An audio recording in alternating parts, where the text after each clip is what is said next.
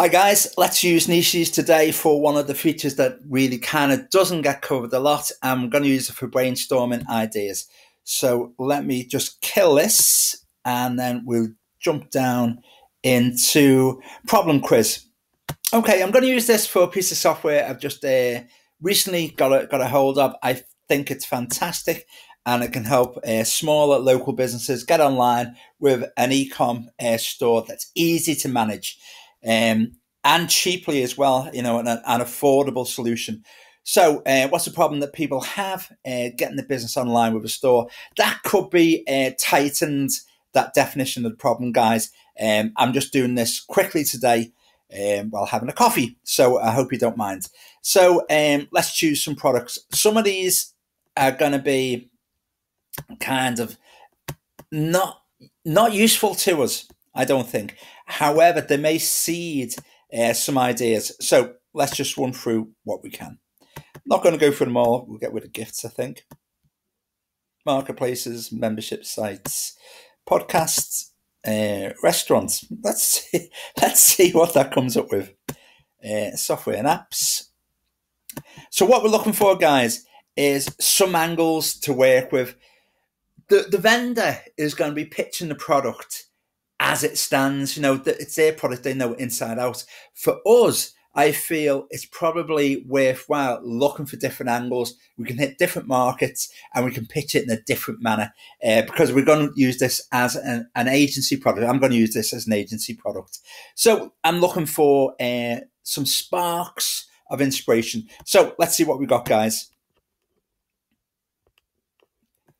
Okay, so an Amazon store that sells them products, okay.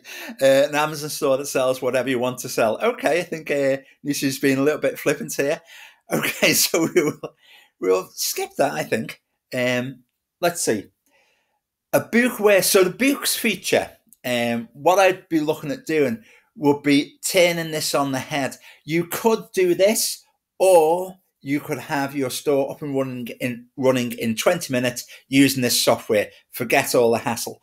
So a book where the book gives them a step-by-step guide on how to get their online store up and running. So yeah, you could twist that easily, guys. There's a book where there's a section on the Amazon business system. Okay.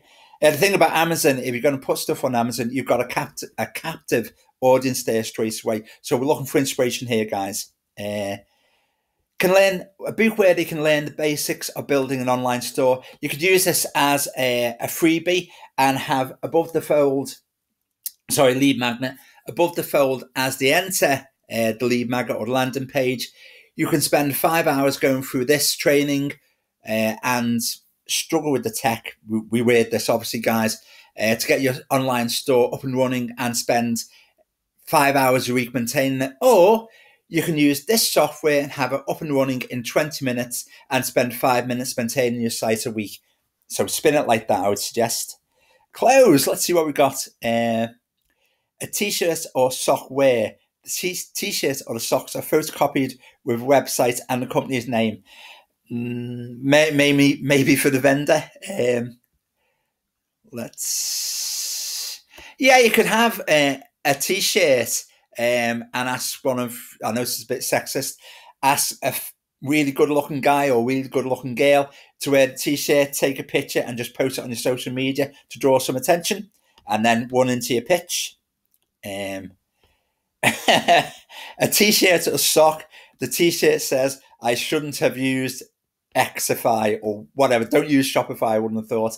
And use that on your social media. Again, leading into your product. Courses. A course where they have a look at the technology behind this and learn how to launch their very own e-commerce store. Yeah, you could twist that again. A course where the instructor shows how to build a store using the Shopify platform. All of these you can twist, you know, have a landing page, say, you can learn Shopify and have your store up and running in 2 hours and pay £30 a month for the pleasure. Or you can use this software, pay a one-off fee and have your store up and running in 20 minutes. So it's kind of like that without clauses. So anyway, I'm going to quickly run through this. It's been going on a little bit long now, guys. an e-commerce store that sells a variety of various antidepressant pills. Okay, stuff for nerds. So you could use the software to develop your own sites and use these as inspiration. A single product at a discounted price. You could use that for maybe affiliate offers if you got coupons. An e-commerce store that sells merchandise with their logo on it. Okay. Yeah, you could. I don't know if you can still do this with eBay, but you could sell stores online using this software for a set price. E-com stores, fully functional with cart, linked to eBay for $3.99, $1.99, whatever price point you want to go for. You should pick up some sales from that.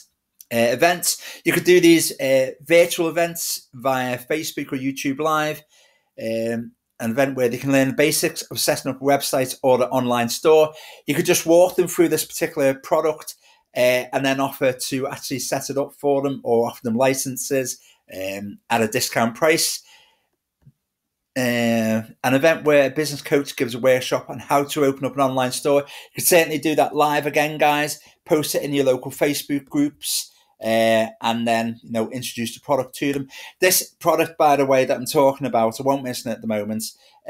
They'll have an affiliate system up and running fairly soon. I'm going to be using it on an agency basis and white label it. So my